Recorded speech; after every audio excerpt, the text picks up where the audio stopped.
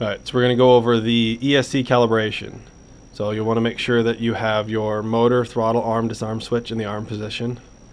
Your dual rate's in the high position. We're going to turn your throttle up to high, turn your remote on, and then we're going to plug in your speed controllers to the batteries. You can hear that set of tones. Then we will unplug this,